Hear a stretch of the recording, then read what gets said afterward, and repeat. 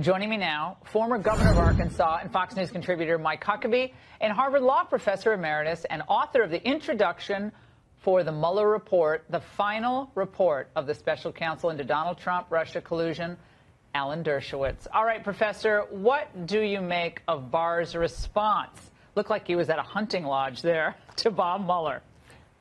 Well, he was 100% right. Mueller should have come to a conclusion. I think if he had come to a conclusion, it would have been there was no obstruction of justice, but he was probably pressured by his staff members not to come to that conclusion.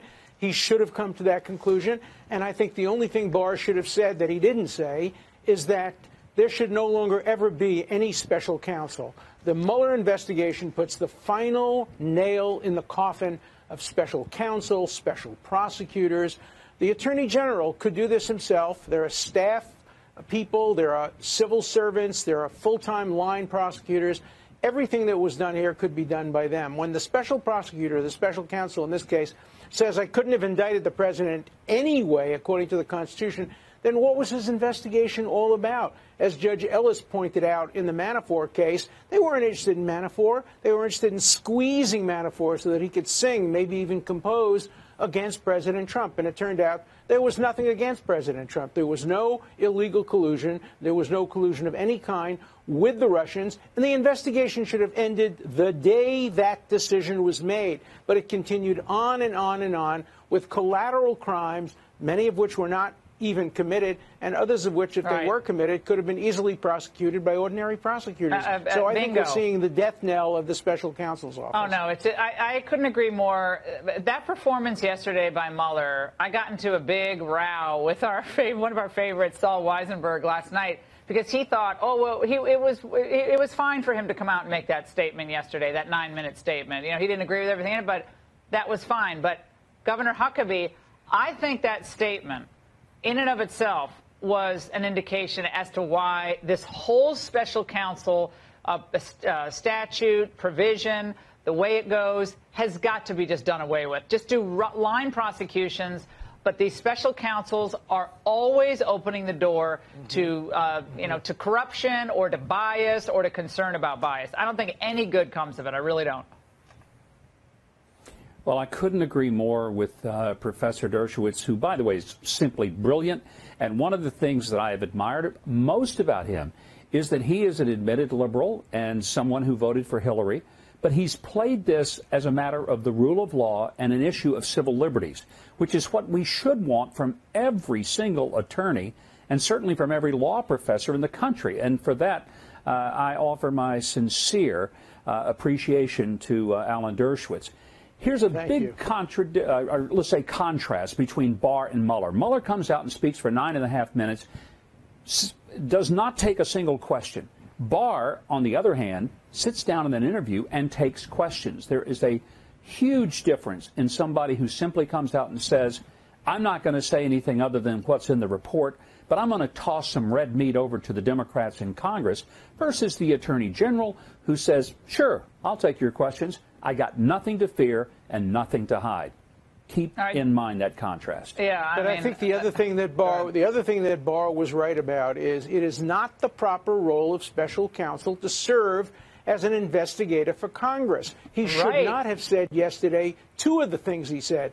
Number one, when he said that if the evidence had clearly showed he was innocent, we would have said so. That's not what a prosecutor should say. That's what Comey said when he condemned Hillary Clinton. And second, he said, well, there's another branch of government that should be doing this. Let the other branch of the government do the investigation. You're not the handmaiden. Well, he shouldn't have said anything. Committee. He shouldn't have said anything about that. You know, he said too little in the report. He said too little in the report because he didn't come to the conclusion. And then he said too much after the report. Everything he's done since that report came out has been wrong. The report itself and then what he said the other day. I hope we will never hear any more from special counsel, special prosecutors, or special anybody else. They do much more harm than good, and they upset the rule of law and the constitutional status. It's criminalizing politics. We've talked about it before. And, gentlemen, I got to point this out. House Democrats now have been ramping up their campaign to get special counsel Mueller to testify publicly. Let's watch.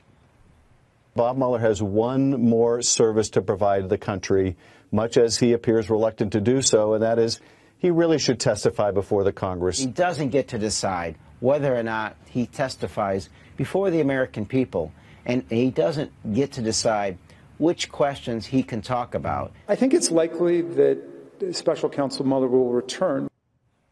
I mean, Mueller could not have been more clear that that's it for him. I mean, he looked like he was passing a kidney stone in that 9 minutes, okay? He did not look happy to be there. Governor, should he testify, though, and whom would that benefit? I think it would benefit the truth. And I just would think that for the first time, we might get our money's worth out of the $35 million that we spent, pop some popcorn and sit and listen to people. Ask Bob Mueller, why did he pick the people that he did to serve on that staff who were Clinton donors? Was there any balance? Was there any consideration to try to get people who were completely independent of a political bias? There's some questions that would, I know, be delightful to watch. And I don't think Democrats really want Bob Mueller to show up and testify under oath, because it probably will not be good for them. I want to play something for both of you from the Obama's longtime confidant, trusted advisor, Valerie Jarrett, who was being interviewed. I think it was on, I don't know what it was on, but she was being interviewed on Sirius Radio. And this is, again, a conversation about, is there a double standard here? Trump might not get impeached, but would Obama have been impeached if he had done the same things? Watch. If President Obama had done half of the things and said half of the things that President Trump is saying, even, as recently as this morning, would he have been impeached? And how long do you think it would have taken? About a nanosecond. Yes, I think that the standards have slipped dramatically, and there's no earthly way President Obama could have gotten away with any of this. Well, I think a lot of people would say the Obama folks might have gotten away with a lot during the time of the Obama administration, whether it's Fast or Furious or the IRS or trailing reporters or now the FISA abuses. But Professor Dershowitz, your thoughts on the Obamas? I mean, she's kind of alter ego of the Obamas. What do you think about that? Well, I know Valerie Jarrett. She's a very decent person. I worked with her, and I met with her on numerous occasions during the Obama administration.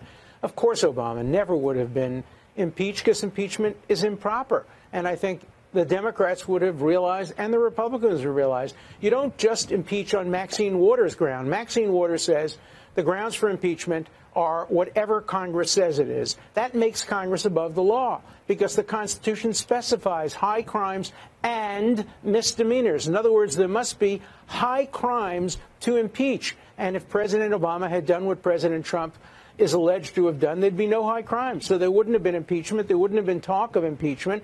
This is a clear attempt to violate the Constitution in the interests of one party. And if Hillary Clinton had been president and they were trying to impeach her for non-impeachable offenses, I'd be making the same arguments. The only difference is they'd build a statue to me on Martha's Vineyard, and they'd be inviting me to every possible dinner party because I'd be defending their champion, Hillary Clinton. But I don't care whose party is being affected. I will always state the law objectively and neutrally and read the Constitution the way it was written by the framers. All right. Well, Alan Lichtman, the political historian who successfully, he's predicted the last 9 presidents, I think, including Trump's 2016 victory.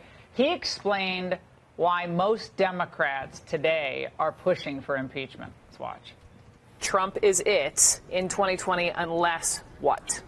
Unless the Democrats grow a spine and do their constitutional duty and move into an impeachment inquiry. And I think the evidence will show ultimately an impeachment.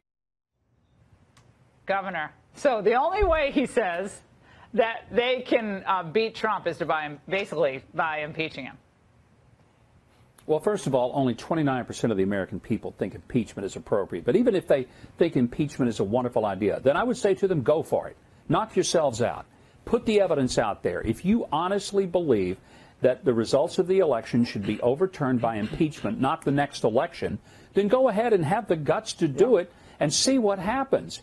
It's going to be a disaster for the Democrats, and it will ensure the reelection of President Trump in 2020. And also, the case would get to the Supreme Court very likely. If the Congress adopted the Maxine Waters approach and put themselves above the law and tried to impeach any president without evidence of high crimes and misdemeanors, the Supreme Court might very well have jurisdiction to decide that case. 2 former justices said that in concurring and dissenting opinions, and I suspect there might be a majority today in the Supreme Court if you had an overt attempt to subordinate the Constitution, subvert the Constitution, and use the impeachment power as a way of reversing an election. That's not what the framers had in mind. Well, Alan, they rejected explicitly that concern, that issue. Alan, how would it get to the Supreme Court, though?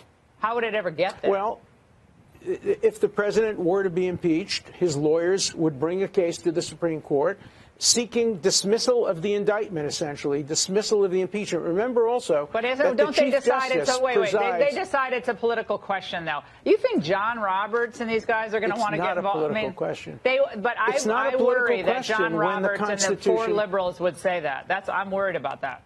Well, remember that John Roberts presides over the trial in the Senate. And if I were the lawyer for the president, the first motion I would make would be to the Chief Justice saying this impeachment has to be dismissed because it doesn't follow the terms of the Constitution. It's not a political question when you're asking justices of the Supreme Court to apply the Constitution. It goes back to Marbury versus Madison. When Congress acts in violation of the Constitution, the Supreme Court is the ultimate arbiter. You know, this is an unbelievable scenario even to contemplate. Both of you were phenomenal to try to analyze it for us tonight. Thank you so much. And thank you, Governor, for your kind words. Absolutely. Buckle up. We start with a Fox News alert tonight. The president is now taking major action to secure our southern border. Just moments ago, announcing a brand new tariff on Mexico, pressing this country now to stem the flow of migrants that are overwhelming our entire immigration system. We'll have a lot more later in the program. First, though, tonight, the deep state is in a complete panic mode. The walls are closing in. We are now only days away, as we've been told by the Attorney General, from the release of major documents exposing the corruption at the highest levels of our government. Now, remember, the Attorney General said that he expects the Inspector General, Horowitz, to report on FISA abuse any day. And then, of course, we have the other 4 devastating buckets that we keep talking about, exposing what is the real election scandal to one rob an election and, secondly, undermine a duly elected president. But first, as we told you last night, the Russia hoax, it's dead. It is buried. It's non-existent. And by the way, just hours after his 9.5-minute statement fueling Democrats' hopes once again of impeachment and more hysteria and breathless reporting, well, Robert Mueller has now already backtracked because last night the Department of Justice and the special counsel, they actually had to release a joint statement to correct what Mueller said. In other words, Mueller needed to walk back everything he said yesterday in a dramatic fashion because he totally contradicted everything that he'd been saying. Now, clarification, well, it wasn't exactly that, but it said this. But for the OLC, Office of Legal Counsel, opinion, that Mueller would have found the president obstructed justice. Well, the statement entirely consistent with the Attorney General's previous remarks in spite of the media mob's coverage. Remember, Barr said that Robert Mueller told him over and over again, and numerous other people heard it, and explaining just weeks ago, Mueller stated 3 times to us in that meeting that he emphatically was not saying that but for the Office of Legal Counsel opinion, he would have found obstruction. In other words, the Justice Department policy of whether you can or cannot indict a sitting president was never an issue, period. What does this mean? As the Attorney General Barr said today, Mueller could have reached a conclusion as to whether there was any criminal activity, but he chose not to. Take a look. I personally felt he could have reached a decision. In your view, he could have reached a conclusion. Right. He could have reached a conclusion. The opinion says you cannot indict a president while he's in office, but he could have reached a decision as to whether it was criminal activity. But he had his reasons for not doing it, which he explained. And I'm not going to, argue about those reasons. But when he didn't make a decision, the Deputy Attorney General, Rod Rosenstein, and I felt it was necessary for us as the heads of the department to reach that decision. So the Attorney General, and by the way, that's because Democrats like Jerry Nadler wanted to get rid of the old independent counsel statute. That means the Attorney General is the final arbiter. He's made up his mind, along with the Deputy Attorney General, Rod Rosenstein, and the nonpartisan Office of Legal Counsel. They were all crystal clear. For the media mob, let me spell it out for you. 0 findings that the president obstructed justice. None. And by the way, it had nothing to do with some Justice Department policy. Not because of a legal constitutional restriction, because there was no evidence. Now, make no mistake, this is no cover-up, no case against the president, no collusion, no underlying crime, no intent, no obstruction. In other words, the opposite of Hillary. But, of course, the radical extreme socialist Democrats, the rage Trump media mob, well, they refuse to focus in on the truth on this major issue. Ask yourself this. Why didn't the media mob report with the same intensity the release of the clarifying remarks of Robert Mueller after he botched it yesterday morning? Why didn't they put the same passion in as they did the 9.5 minutes of Robert Mueller? Here's another question. Why are they so lazy, so predictable, so partisan? Why are they fake news? Why do they feign moral outrage and then purposely fail to tell their viewers, as little as they are, the truth? How did they become so partisan? How did they become so political, so corrupt, that they just refuse to answer simple questions and inform their viewers? The clarification of Mueller was massive. The correction was massive. So why did they choose to continue to peddle another